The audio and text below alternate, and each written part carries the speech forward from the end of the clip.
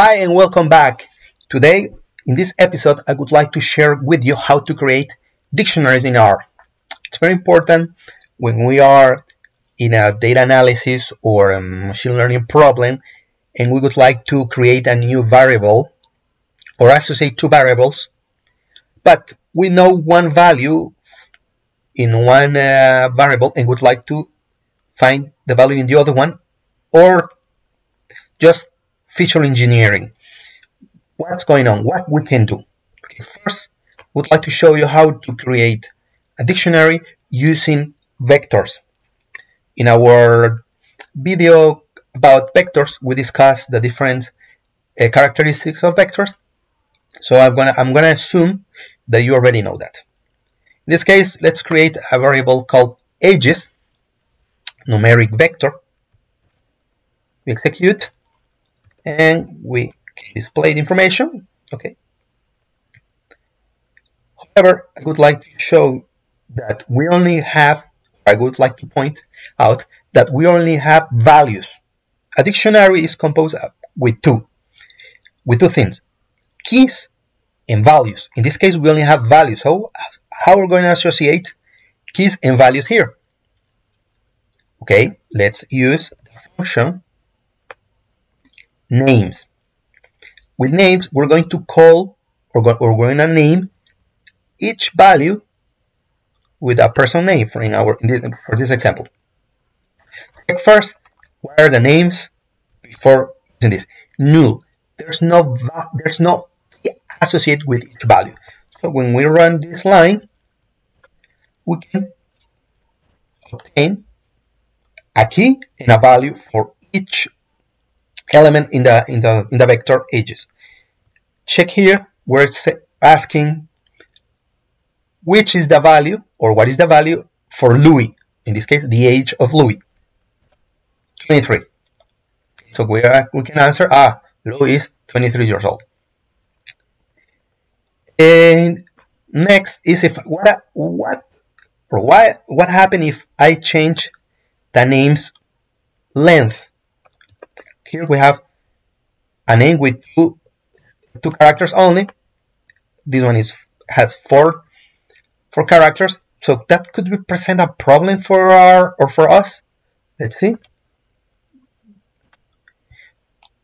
The vector's name haven't changed at all. Okay. This is our first dictionary. Okay, now what would happen if I change? Now, instead of just using numbers, what if my values are strings? Or so that means that I'm mixing data types here, right? Numbers or numeric values and strings in this case. I'm gonna call again the function names because I have changed ages, and let's see. Oh, perfect, it works. Now my values are numerics and strings. Also, I would like to show you that my keys are not only strings. I have five is numeric. However, I have to call 5 as a string or as a character, because the function names is how we call the elements with characters. That's the problem here when we are using vectors for creating a dictionary.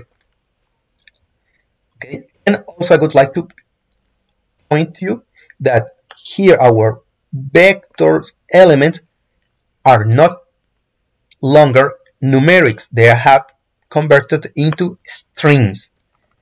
Why? Because one of the elements is a string, in this case the last element. So we have an advantage when we're using vectors for creating our dictionaries. So what is the solution? What do I propose? We're going to use the library hash.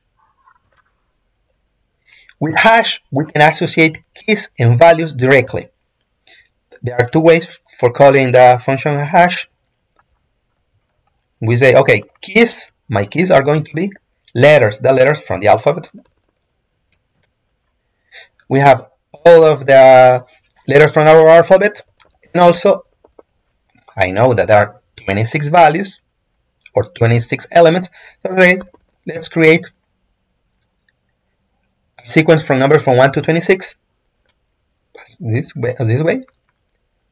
way, and we create our dictionary each. Okay, let's display it.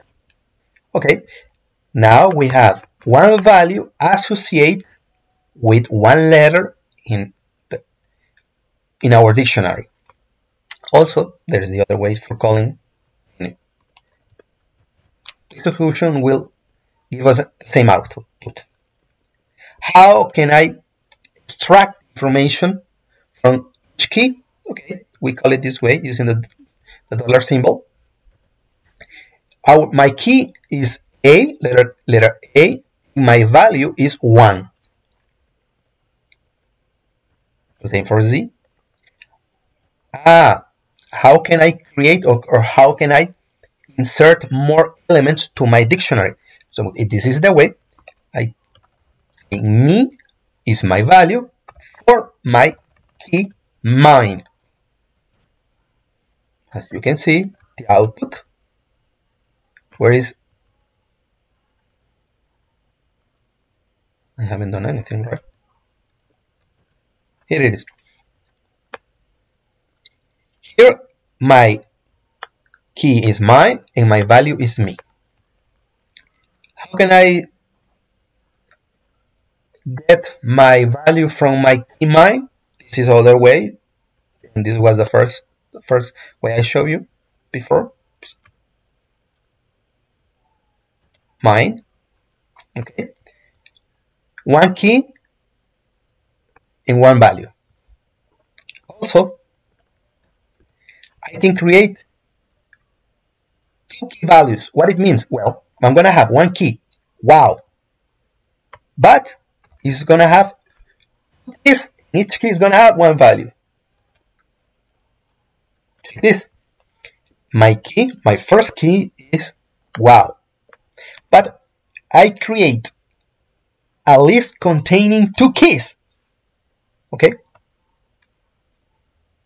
And this is how we can use dictionaries using R. This is the way or the method I propose you for creating dictionaries in R. I hope you like it, and so thank you.